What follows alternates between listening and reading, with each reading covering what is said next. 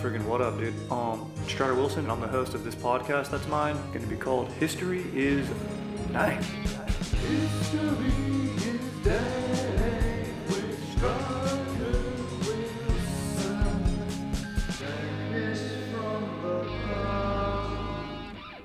This is Sparta! Dude, different intro. Sorry to mess around there. You know, in history, sometimes tradition has to be broken, but you know, I think some traditions are beautiful, so I gotta hit us all with a frickin' what up, dude? Welcome to the episode of History is Dank. I'm your host, Strider Wilson. We got Aaron going beast mode on the sticks, dude. What's going down, Aaron, dude? What up? Dude, I'm freaking posted up. Dude, I'm freaking posted up. Look, dude. Statue of Liberty style, dude.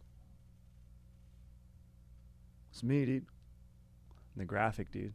I posed for that picture. It was painted, dude. And today I'm going to be painting what I think is a truer picture of Sparta. Now, the movie 300, we can all agree those dudes are jacked. That's sick.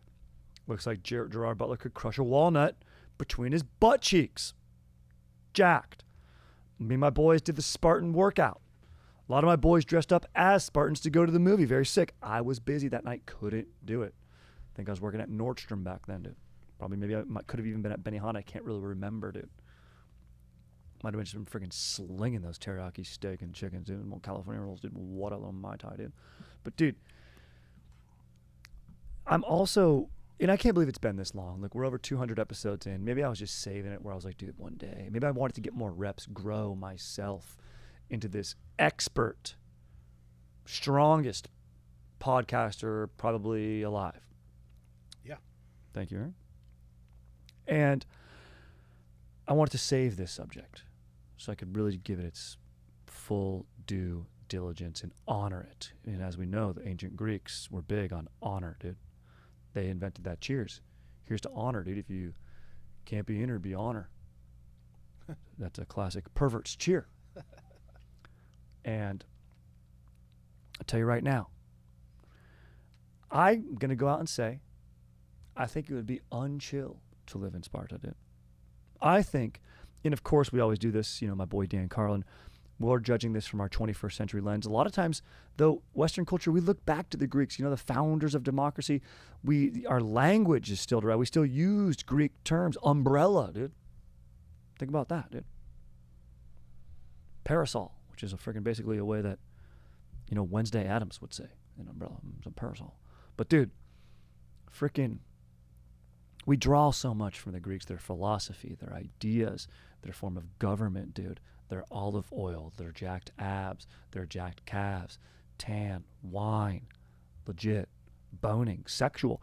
We're going to talk a lot about sexual nature of the ancient Greeks, and especially in Sparta. And I'm going to say, what made me think of it too is there's so many, I think right now, and I was talking about this on the episode when Chad and JT joined for Ep 200, baby, what up, was this alpha males online. And they all are obsessed with being elite and like being Spartan. You know, we train, we work out, you know, we cuck betas, we make bank. You know, we change our names to, all of our names are Gavin Leatherwood, you know. All these guys are reinventing themselves, dude. Work out, make bank. You'll see boobies every day. You know, I'm like, no. How come? I think we need to change this sort of narrative of alpha males and just how come we can't get like a soft reinvent all of them? Just how come dudes just can't be nicer? Maybe a little more Canadian, you know? Just be hockey players, you know? Hey, we're a team. I play for the hockey sports team. I'm a guy who plays on the team. I in the rink, I let the violence out. When I'm home from the rink, I'm enjoying, you know, maple syrup on everything. You know, I listen to my wife. We bone. You know, it's a good time. It's a good time. You know, I think that's nice. Rather than doggy style only. Gavin Leatherwood, wake up at 3:30 in the morning, go to bed at 2:30 in the morning, wake up, be elite, call your dad, pin your dad, cuck your dad, have sex with your mom. That's what they're doing. Oedipal, dude. They have these men's retreats, which are hilarious, dude. I don't know if you've seen these videos where it's like, it's that AI voice, and this voice comes on, it's like, no women, no distractions, like-minded men, working out, eating right, eating clean, in the mountains of Costa Rica, gathering around, thoughtful men, kissing. I'm like, dude, and you know what? They should kiss. That is more Spartan of them to kiss in the mountains, dude. It's great to kiss in the mountains, dude. Kiss your boys in the mountains. That's what you should be doing, because here's the thing. I also been thinking about this. Kids. Aaron, you have a kid. You're a father or a great father. I try. You know, you do a great job. And I'll tell you, a lot of my friends are having kids. I get pressure to have kids from both grandmas. You know, not overly do, but, you know, always, hey, what are you guys thinking? You know, stuff like that. Inquiries, I should say, as opposed to pressure. But constant inquiries, I should say. But I don't know, dude. Look, my wife, she's a Ferrari, baby. Okay, my dank-ass wife, she's a Ferrari. But then also I think that kid's getting a Chrysler engine, okay, if I'm the dad. So I want my kid, and then it made me think of Sparta. I was like, dude, maybe I got to go, if society had the Spartan route, send him to the Spartan school when he's 7, teach him to, you know, capture a wolf, wrestle dorks. But then is he going to be a douche, one of these kids online, like one of these alphas online? I don't know. I think it's probably better if you're there. And then I started looking at this Spartan training. And by the way, the Spartan school is called the Agoge, which I think that's the Greek term. It's called Agoge. And honestly, a lot of those dudes they would have homosexual relationships. That was normal in ancient Greece. Your number one, I should say ancient Sparta. A lot of Greece, though. A lot of the ancient city-states. But in Sparta, very normal.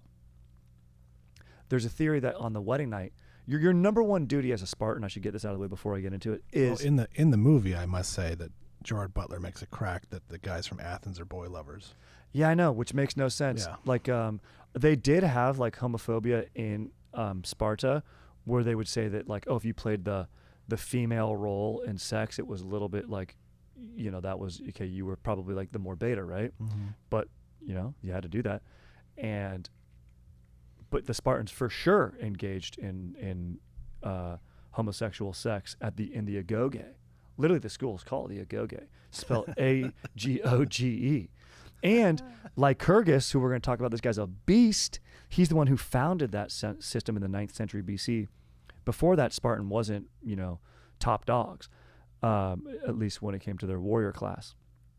And that's what they're known for. But fucking... damn, what was I saying there? I was going to say something sick, dude. Oh, they would shave their heads. The men usually had shaved heads in Sparta. And then on the wedding night, listen to this. How's this for romantic? It was traditional, and marriages were generally arranged by the men, right? Although women did play the heaviest role and were the most equal of all of the city-states in Sparta, because men were trained in the Agoge to be professional soldiers. Women did went to the Agoge as well, but they didn't do military training. They got training in, like, finance, reading, and they basically, their duty was to run the house as like a business. And we'll get more into that. But on the wedding night, a lot of the female Spartans would cruise over to the bride-to-be's house, shave her head, give her a bath. Then the husband comes over, like stage kidnaps, but like that's the idea of, like, oh, takes her back to his house. Granted, he sleeps in the barrack, but back to his, like, family house. They bone. Then he leaves and sleeps in the barracks, because you always sleep in the barracks. You always take meal with whatever class of warrior you are, and we'll get into a few different ones in a little bit here. And that's your wedding night. And then the theory is, they don't know why, but and they see this on pottery of, like, the Spartan wedding ceremony of the woman's head being shaved. One of the theories is it'd be easier for that guy, because he was only engaged in homosexual sex up until that point in his life, that if the wife's head was shaved, be easier transition for him. So, no, that's not proven. That's theorized by scholars, but it also is single women, that were still. It was also a signifier of like, oh, I'm married, I wear my head shaved, and now, just easy for people to identify. And then, in Spartan society, and then the single ladies had long hair, perhaps potential brides to be. One indicator there. In any case, the number one goal of a Spartan man or woman was to create strong Spartan children. And this is my point number one of how unchill it would be to live in Sparta if you even got to live in Sparta. Because what they did is they would practice basically sort of infanticide. They would, once the baby was born, so you have your romantic wedding night, probably, who knows, whatever style you're doing, boning in the dark, shaved heads, hopefully it's loving, obviously all consensual. Even Lycurgus says that. He goes, it has to be consensual. He goes, some relationships are for, and he loved homosexual relationships in the Agoge because it brought dudes together and stronger. You're going to be more likely to defend the dude next to you, if you have a physical, strong, and spiritual bond. But the main bond was between man and wife, and that was to serve. He didn't really actually want it to be too spiritual or soul-serving, but he did want it to be connecting and bonding. But how can you have one without the other is kind of what some scholars say. It's like it's a little bit hypocritical. But in any case, the man and woman, they create strong Spartan children. And you would have this, they would do this test. The baby would be born. The higher elders of the Spartan men would inspect the baby. Of course, they wanted a strong man as a soldier, but women also very, very important. They also want a strong woman. Spartan women were strong and badass as well. And they were all athletic. That was like, they really prided themselves on being athletic, both male and female. And they would do this test, bro, where they would put some babies in wine and see if they could swim out. And if they would swim out, they'd be like, okay, this baby's strong. If the baby got confused or lost, granted, this is a baby. Of course it's confused. Yeah. Of course it's confused and lost. Baby that may be drunk. Yeah, exactly. Yeah, maybe freaking, was offering up to Dionysus a little bit early. But they would do that test, and then, they wouldn't let the baby drown. They would pick it out of the wine vat or whatever the fuck, and then they would take it to this mountain. And basically the idea was that this baby, if nature wants it because it was born, or some nice passerby wants a baby for a farmhand, great, they'll take it, or the baby will just die. It was seen as more humane, just leaving it out and about. Other city-states did practice this as well, but this was the Spartan way. And the idea was that it's like, it's more just, right? So, the place was called Leshki, is where the elder tribes officials examined the infant and then left them at the, this is called the Apothate, a chasm-like place at the foot of Mount Tegetus, saying all that wrong, okay? So let's get into the exact training that was these Spartan men were experiencing, and women. But before we do that, you can't have, and I need to make my font a little bit bigger here. You can't have Sparta as we know it without Lycurgus, okay? So before there was Sparta, there was a ancient tribe there called the Periokioi. Probably saying that way wrong, okay? And the Helots, okay? We'll get into Helots. You can't have Sparta without the Helots. That's the slave class of Sparta. Those are the Periokioi, basically get conquered by Spartans, okay? In this area of the Peloponnesian Peninsula, ancient Greece, and they conquer these people, whatever. They enslave them, and Lycurgus was a prince of Sparta. He played a role in this conquering. His older brother dies, leaving behind a pregnant wife. Lycurgus, so this is, this is Shakespearean here. The heir to be could be a boy, maybe it's a girl. If it's a girl, kind of crisis averted. He's going to be the king. But if it's a boy, this is a problem, If Lycurgus was a bad guy, he would probably just murk his brother's wife, right? Murk the baby. But like I mentioned, they want strong Spartan babies. You don't murk babies. You wait for those babies to be born in Sparta. And that's Lycurgus is the one who puts that code in there. What he does is he abdicates the throne in favor of his brother's infant son. He goes, later, dude, I'm out. In fact, I'm so out, so you all believe me, I'm going to leave. I'm going to go on a solo boys trip, dude. He cruises to Crete, fucking Asia Minor, dude. Egypt, he learns, he studies, dude. He's studying, he's gathering knowledge and thoughts, dude, being sick. And he creates his own ideas based on this of what he thinks would be the best society. After a number of years, he's contacted by Sparta. They ask him to return home. Turns out his nephew, his name's Charalius, dude. Should be freaking Schmolius. Turns out he's not the best king, dude. A lot of social untrust, And then Lycurgus is like, all right, dude, I'll cruise back. And guys, I got a new concept of law. And he writes it out, okay? He wins the upper class over his vision, and it gets installed. And this is all taking place in the 9th century, okay? He is a beast. He is the one who instills this Agoge school and is like, look, Sparta needs to be the most badass state, city-state, polis, if you will, polis, P-O-L-I-S, that there is, okay? He's the one who makes the Spartan phalanx. They use the hoplite, which is another polis, I should say, of ancient Greece. They started the hoplite phalanx. The Spartan phalanx was the one that nobody in the ancient world wanted a piece of. It's the one that, it's also funny too, and this is, in Ephiartes in the 300, he's the deformed guy who can't hold his shield. It also goes to show, there was also writings, Plutarch is where we get a lot of this information from. He writes, there was also a king, I don't remember the name, but of Sparta, who had a deformity at one point. So it's like so obviously this was sort of a piecemeal approach to this method of Leshki, or whatever they called it, where they deemed every Spartan baby to be absolutely perfect.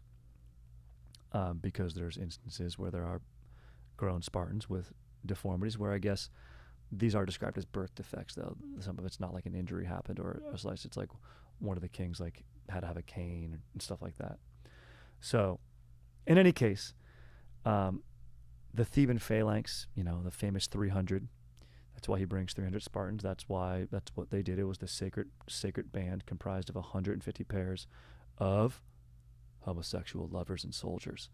So I'm saying, dude, gay dudes are the best soldiers in ancient history. If you love the dude next to you, you're going to be, because your shield, is who it protects. And then you strike with the sword, the beautiful sword of the Spartan army, the Dori sword. Of course, the hoplite, you had a spear, so you'd poke with the spear. But what the Spartans did is they were amazing with that feather-shaped sword. And it was the Dori was the spear, my mistake. And then the feather-shaped sword that you see that's so famous, it's called the Xiphoboi, one-handed swords. Xiphoi. Xipphoi, okay? Used since the Bronze Age. They would be so good with it, they'd want to get up close. The Spartans would want to get up close in that phalanx and then, thrust that sword out, really close hand-to-hand combat. They were the best with it in the ancient world. And that's where that sword came in, kind of lightweight, good balanced, heavier tip, so better for puncturing. You also had to be strong to manipulate it, because that weight at the end of it created more momentum for a strike, but you also had to be a stronger soldier to wield it properly. Very fucking badass, dude. Very badass, dude. You had to be good at making love, dude. You had to be a gracious lover, dude. Isn't that great? To be a good warrior, you must be also a good lover in Sparta. I think that should be highlighted. Okay? So, Lycurgus is a beast. He's the one who sets this all up in the 9th century. Dude's a beast. Now let's get into exactly what goes on in the military training known as the Agoge for men. So there's like basically 3 phases, and really it's pretty much lifelong. Okay. They would jokingly say Spartans would look forward to war because, you know, they were all Spartan men were professional soldiers, but they would look forward to war because it meant a break from training.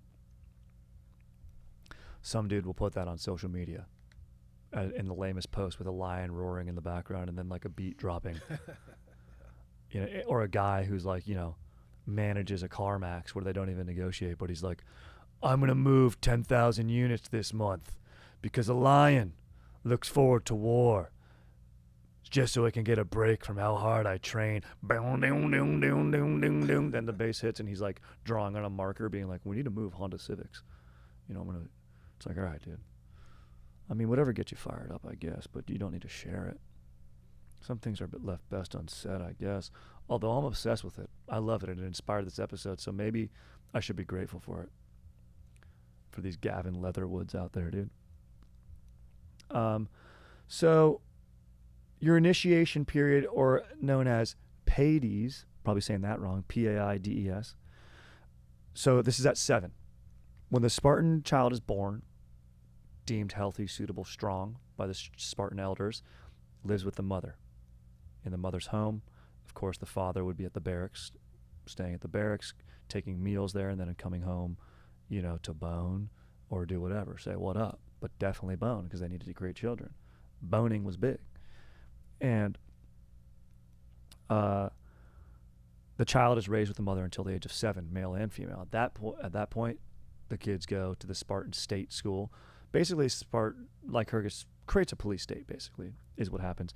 It's basically the Spartans, who are heavily outnumbered by the Helots, who I mentioned were conquered earlier, sort of the natives to that area, and then enslaved by the Spartans. Probably ratio was 10-1. And Sparta was also different. All the slaves belonged to the state, not the individual.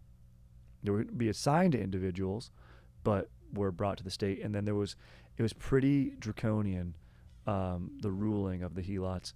There would be like 3 beatings per year, and the elders of Sparta, like once, like say, like even with good behavior, even if you were a Helot who was like the best slave ever, did everything right and made no mistakes, the law was like, no, this guy still needs to get beat 3 times. And after the whatever Spartan soldier or household that Helot was assigned to, then afterwards, you know, these sometimes would be observed beatings, and this would happen in the school as well of the Spartan warriors if they got caught, because like stealing was a big thing in the Agoge, so they would, because you wanted to survive, it was all about survival. In fact, when you go to mealtime, you would eat in dark a lot of the times. That's why I mentioned boning in the dark earlier, because it was all about being able to find your way in the dark and navigate, and so you're basically always training, even if you're going to do something regular. So they would never even light flames or do anything. So you would have to go and just figure shit out all on your own, which was pretty freaking gnarly and badass, dude. Some of these Gavins just driving around from Carmax with no headlights, you know, reparking cars in their lot and just dinging them because he's like, dude, I need to be able to navigate, dude. You never know when you're going to be in battle, dude. That's what I'm saying. What I'm saying is this ancient Spartan model of the Agoge does not translate to today. Although I do think the way they embraced homosexual love is something that we could and should embrace today, which I think is nice. In any case, I digress. I'm getting lost in saying these beatings would go down, but the Spartan elders would never judge the beating when it was happening, even if they thought it was very gnarly. Afterwards, they'd be like, look, dude, you know, Craig, the Helot, Craig did a pretty good job, dude. You kind of went a little bit too hard on him, dude. I think you should probably just do like 1 slug bug punch in the arm. Probably cool. You didn't need to kick him in the nuts 18 times, dude. And then the guy would be like, oh, okay, my bad. Yeah, good call. They'd also do this if you got caught stealing in the Agoge, because this was encouraged. Like, you'd steal a fox, you'd hide it, skin it, you know, eat it, whatever. There was also instances, according to Plutarch, where if you got caught stealing, it wasn't for the crime of stealing. It was that you got caught, that you were being punished because you got caught. So you were weak. You made a mistake. That was bad. Then you would get beat. And then you would experience shame. Shame was bad, dude. Honor, huge. Shame, very bad, dude. So guys, these kids in training sometimes would rather die out in nature, and kids would die during this training because they wouldn't want to get caught stealing, or they'd fear it so much that they'd rather just die than face the shame. It wasn't even that they feared the beating. It's more of like, hey, they didn't want to lack honor. Crazy. They also did learn to read and write, despite what I was just saying. They would, but really only enough reading and writing so they could learn the ways of the soldier, read a map, read battle plans. They needed to know that type of stuff. It wasn't like they were reading strict, staunch literature. They were also men of few words, which is badass, dude. Very sick, dude. Not talking as much. The podcasts would not be thriving in Sparta. Basically, this initiate stage was instilling essential skills which would make one not only survive, but conquer, dude. Okay? You have to make your own bed, aka meaning not like make your bed, tuck you in your sheets, do the corners, be able to bounce a quarter off that shit. I mean, I'm sure there was all that, but like literally you made a bed. You would go out, get sticks, make your own little bed. Okay. They had to break without using a knife, so they had to figure that out. Any action or routine that was considered a waste of time was discouraged. This even applied to speaking, like I just said. The term laconic comes from expressing few words, comes from Laconia, the home of the Spartans. There you go. There's another umbrella, another example, not just umbrella, dude. Okay. There was a famous story. This is a fun example of this guy, Philip II of Macedonia, so not Alexander's dad. He was sending a threat.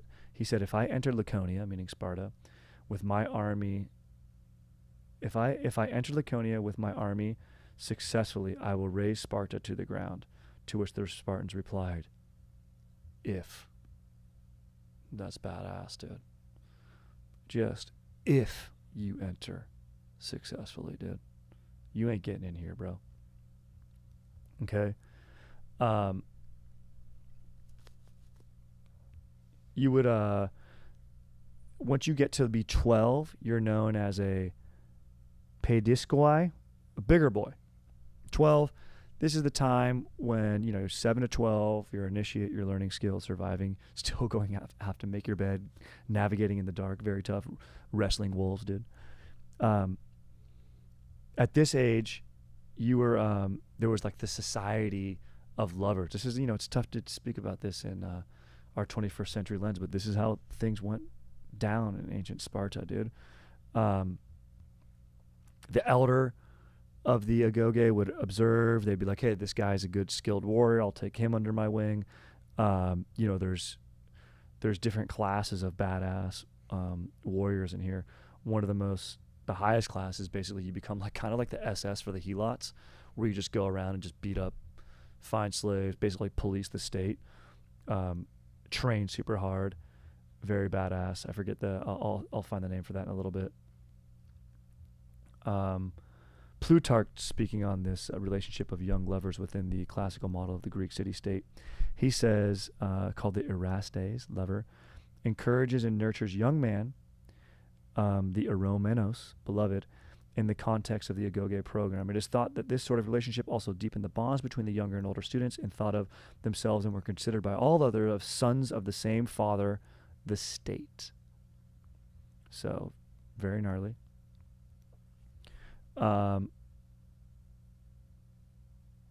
You have immaturity, you have habonetes, okay?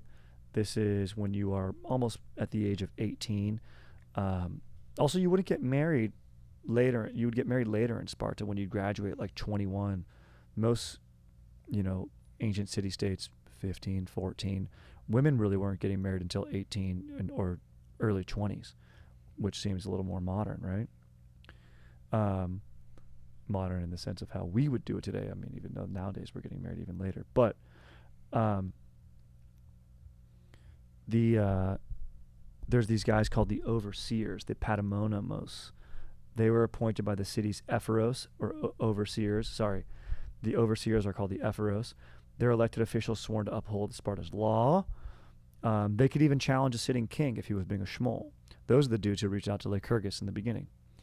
They would not intervene. Oh, this is just going on the punishment. I already went over that. That's pretty sick. So once you're in maturity, you then get elected. You get sort of sorted out based on your skill level, maybe who you've bonded with, who's taking you under your wing, where you follow, because there is a little bit of class going on there as well within this system. And you'd go to your common tent, your suskania. There, you would always take meals together.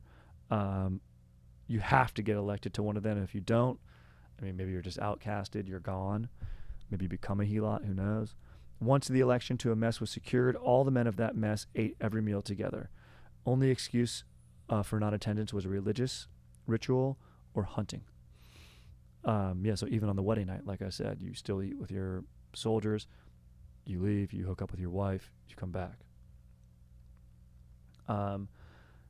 Let's see. You can marry during this stage of the Agoge because training is still going on. You don't officially graduate until the age of 30. Okay? But you could be married before, you could have a family, and then once you're graduated at 30, then you can start living at home and shit.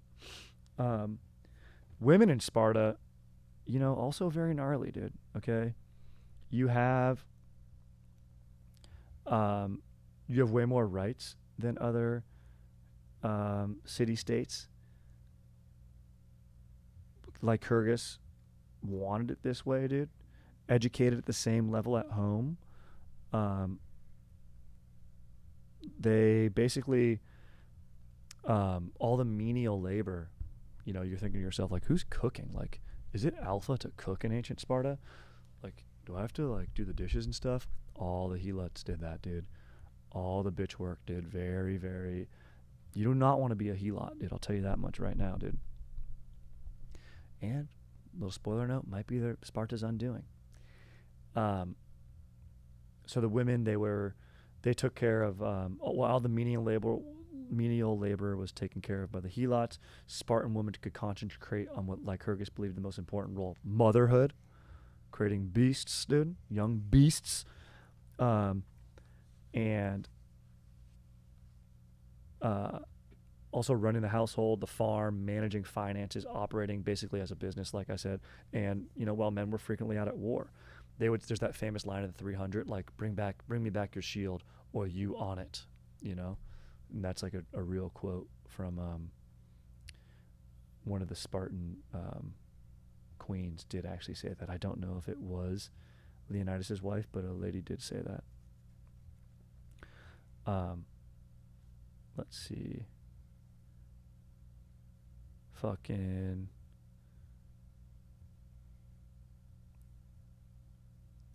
Yep, so went over that already. Pretty badass.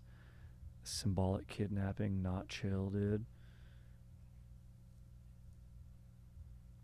So, basically, all through Spartan culture, when you're a woman, you have a shaved head, you'd wear your tunic, you'd post up, you'd chill, you'd be running the house. But like I mentioned, there's a little bit of class. Early on in Sparta, silver and gold was outlawed. Later on, though, iron is the actual currency. So it didn't matter how much, silver or gold you had. But later on, it became valued as jewelry. So women could, sort of sport that and look pretty badass. Necklaces, bracelets. Cosmetics by Lycurgus. Lycurgus, as much of a badass it is, probably not a chill dude to hang out with, dude. Probably would be a dude who's like, would invite you on his boat, but the whole time, like, you're not allowed to go below deck or like touch it. It's like, he's like a dude who's got a sick house, but he's like, don't touch anything in my house. Like when your friend's house has museum rules, when you go over there, you're like, dude, I don't feel comfortable here. Like, you have a pretty chill house, but like, we have to watch a movie standing up in a squat position. We can't even sit on the couch. Like, yeah, no, you're not allowed to sit on the couch, dude. Kind of had that vibe to him. But he outlawed vanity. He didn't like vanity. But later on, you know, ostentation was basically frowned upon, right? He fucking later on gets, you know, once he's get murked a few centuries later, dude, you know, ladies are like, all right, dude, we're gonna fucking put on some perfume, we're gonna smell good, we're gonna be beasts. So that's freaking chill. So basically my takeaway here is